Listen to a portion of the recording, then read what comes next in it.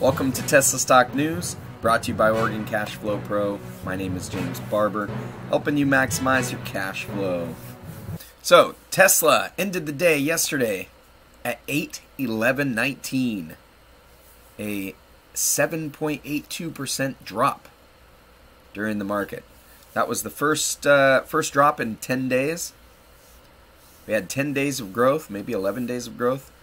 And then finally we got a correction. That's a healthy correction.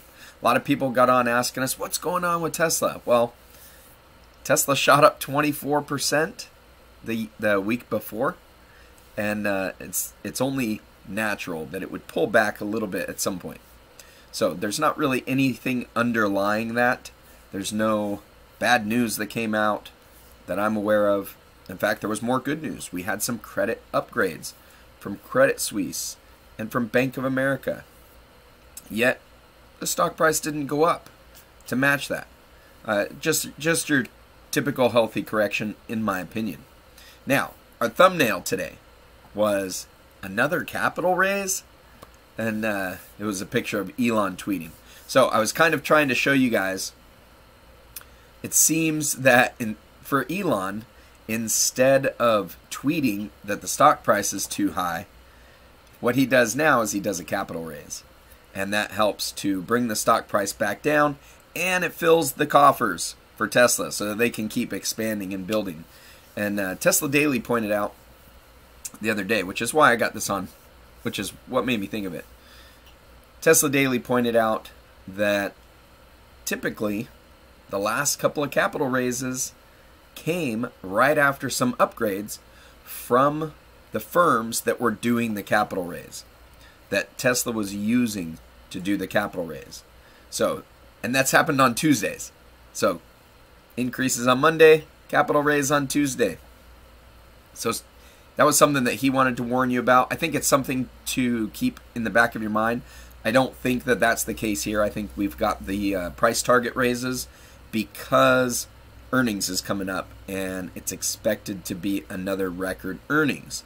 And we talked about this the other day, but analysts don't like to look foolish after a massive earnings beat.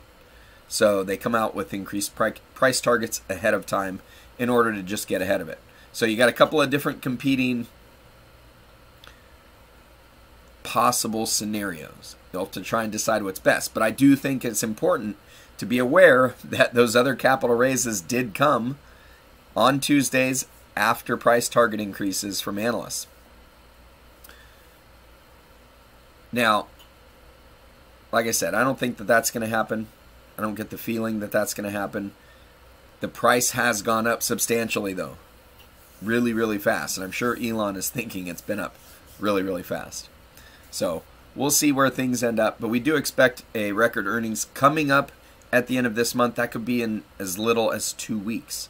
It could be in a week. I don't know how soon they normally announce it. I'll have to dig into that. Find out how far ahead of time we actually know when the earnings report is going to be. Because we're going to be on the edge of our seat until that happens. So I'm viewing the dips, like what happened yesterday, as opportunities to buy in and be ready for that earnings the earnings beat. Because after the earnings beat happens, I think we're going to see a lot more price target increases. There's going to be a lot more buzz around Tesla when they realize the profits that are coming out of Tesla now. You had all the FUD over the last year. Every time Tesla gets profitable, they say, oh, but that's because of the regulatory credits. And then for the last 2 quarters, Elon Musk has had massive bonuses that have been included in their earnings, and so it's taken off of the profits. We shouldn't see that. We shouldn't see that in this one, unless they split it up last time, but I don't think they did. I thought they had accounted for all of his bonuses that was paid out in stock, which didn't actually cost the company money, but they do have to put it on the books. So, something to look out for. Without Elon on there, probably going to have a pretty good earnings beat. So, with that, we're going to move on to our stock market watch. Thanks everybody for joining us. Now go maximize your cash flow.